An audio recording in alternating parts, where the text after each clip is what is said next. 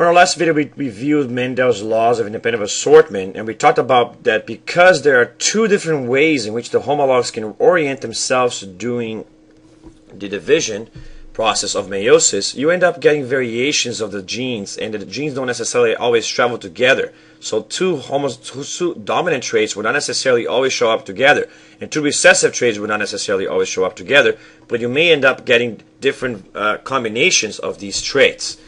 However, this is only true if the genes are on separate chromosomes, and that's what we're going to be talking about in this video, a discovery made by Thomas Morgan about the idea of linked genes, which we referred to in the last video with the idea that some traits, including human traits, seem to travel together every time, and other traits that seem to be traveling together every time very rarely actually get broken.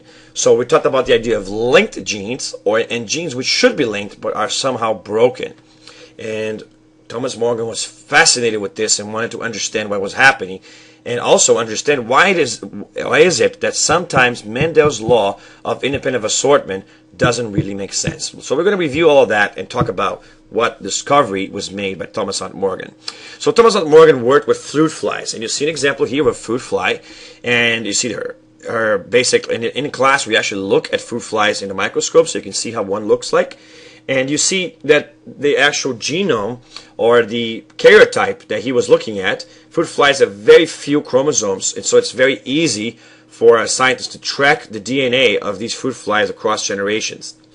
And the thing that's interesting about fruit flies is that the first thing that he actually did was to study the eye color of fruit flies, and he realized something interesting about them. He realized that there was something called sex linkage in terms of the fruit flies. In other words, there seems to be something to do with the sex of the fruit fly for the eye color. That the actual pattern for fruit fly eye color was carried in the sex chromosomes. So that's a discovery he did first. But we're actually going to talk about that later, because first I want to talk about what a linked gene is, period. And then we're going to come back and explain the sex linkage thing, which was actually the first discovery that Thomas Morgan did. Okay? So the idea that he had was that Mendel's genes, this idea that you have these genes which are the original parental gametes of his study, were the homozygous dominant, the same way that Mendel started with the homozygous dominant on his first generation, or the parental gametes, right, were always pure, right? So in this example, Morgan was looking at two genes at once, and he was looking at specifically at two genes found in the same chromosome. Because here's the idea that Thomas Morgan had, basically. If you have independent assortment, you're going to have that, truly, if the genes are on separate chromosomes, like we talked on the previous video. So if these genes are on separate chromosomes, you're going to have equal chances of the genes assorting independently, and you're going to have no linkage between the genes. However, what if this chromosome, this DNA molecule, contains thousands of genes inside each chromosome? Well, that means that as these chromosomes separate, they're always going to separate together. So imagine on this picture, if this chromosome G here had thousands of genes inside of it, any genes inside the chromosome would automatically travel together no matter what was happening with the other chromosomes. And that's the idea that Morgan had. So he basically says, two genes in the same chromosome, let's track them across generations. And let's see if Mendel's laws of independent assortment will hold. So he looks at a chromosome that's purely dominant. It has two dominant genes. Gene A is dominant, gene B is dominant, and so forth. And then he compares that with another chromosome that also has that. Now, according to, again, with what he said, you should always get, with something like this, because it's linked, right? The chromosomes are together, the genes are together in the same chromosome, you should always get children that look like this, right?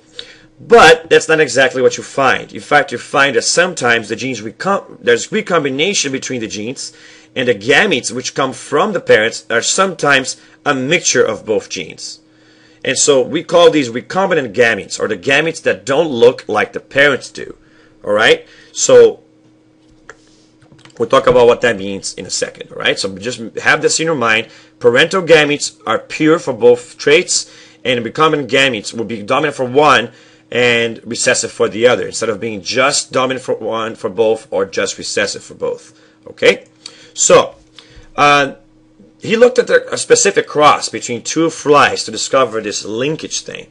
And to make sense out of this, the first thing you need to know is that big B plus, all right, is going to go ahead and it's going to stand for gray. So big plus stands for gray, and then B will stand for black. So, and the B plus is dominant over the B. So that's our dominant gene right there. And I know this is a little different from the code that Mendel used. Mendel used big B, little b, but Morgan just wanted to keep one letter to represent, or one code to represent each thing, and then he used the plus sign to represent dominance. All right, so this is a little different version of genetic coding. So, and for the wings, if you have a VG plus, you have what is called your normal wings. So VG plus, you're going to have what's called the normal wings. So as long as you have one of these genes, because that's the dominant, you're going to display normal wings. But if you have the VG without the plus, you're going to have what's called vestigial wings. And you can see how these looks in the screen. Vestigial wings barely look like wings. They have barely. It's funny to see these flies try to fly. It's like they can't even move. The best thing they can do is like a jump around. And they are mutants, basically, right? It's what he called the mutant type, because that's a variation of the normal wild type wings, right? So you see that this particular female over here, all right, is going to have normal wings, right? And there's going to be a gray body, which is the normal combination of black and white, alternating colors. She's going to have a grayish body because she's actually heterozygous for both traits. Notice she has one dominant and one recessive for that, and she also has one dominant and one recessive for this one, right? So we're talking about someone who is a heterozygous for both traits in this case. And here you have someone who's homozygous recessive for both traits, and therefore a male that's going to be black and have vestigial wings, right? Now remember from what we learned in our genetics video that we're going to have what are the gametes which this person can create. Remember we talk about how to figure that out. If you have someone who's homozygous for two traits, that's 2 to the power of n, where n is 2, so you're going to have 4 different gametes. And you see here that this person can actually make 4 gametes. This fly will actually make each one of these possible gametes here. So this gamete is homozygous dominant for both, homozygous dominant for one, but recessive for the other, and so forth. Now on this fruit fly here, because she's homozygous recessive for both, she can only make one type of gamete. Now if you were to actually make a cross between these two, alright, so let's actually do a quick Punnett square. Because you only have one type of gamete on the male, you're only going to need one column for that. So you're only going to need one column for the male carrying those genes, and then for the female you're going to need 4 columns because you have 4 types of gametes, like this shows. So if you were to do a Punnett square about this, you would actually see that the gametes of the female, so B plus, VG plus, and then you have the B plus with the VG, and then you're going to have the B with the VG, which is the recessive for both traits, VG plus, and the recessive for both traits. Okay, so we got that. Now if you actually were to create our things here, you find that this particular person here, or particular fertilized organism, is going to be B plus B, so heterozygous for that, so therefore gray. And it is also going to have normal wings because it's going to be heterozygous. So basically here you just made mom again. And you see the wild type right there, just like mom. That's the first one you make, right?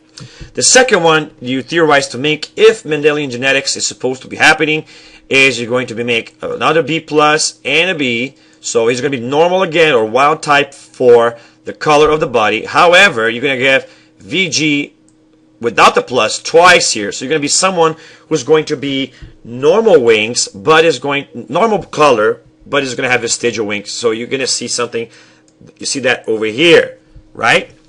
And then if you're going to do this one, you get someone who's recessive for both genes, from mom and dad, for the color, but the wings is going to be heterozygous. So you see that right here. You're going to see a black body with normal wings. And then finally, you have something that's recessive for both traits. And that's the last one here, which is the black vestigial type which looked like the dad did. Now, you see that doing the normal genetics Punnett Square that Mendel would have devised, you would expect to find a 1 to 1 to 1 to 1 ratio of genotype distributions. So there should be equal chances of these genotypes across them. So that means that if you were to have thousands of offspring, 2,300 offspring, you're more than expected to see this ratio of this position. So if you're trying to have that many kids, you should have 575 of each, according to the Punnett Square that Mendel expected. But in fact, what actually happened is that he got 965 that looked like the mother, or the wild type of the mother, 944 that looked like the mutant type for both traits, like the dad, and he called it the parental phenotypes. Remember, parental phenotypes are the phenotypes or the genotypes that match the parents. And then you have 2 of these which do not match the parents, which he called the recombinant phenotypes. So the phenotypes that do not match the parents. So now he has a question in his mind: what exactly is happening here? What explains this? And he spends years studying chromosomes until he comes up with the realization that chromosomes in the same gene do not assort independently in the way that Mendel predicted. And that furthermore, because of crossing over, there is breakage of that linkage that he also discovered. I know, we'll talk about that in the next video and explain what was these findings that he was looking at over here.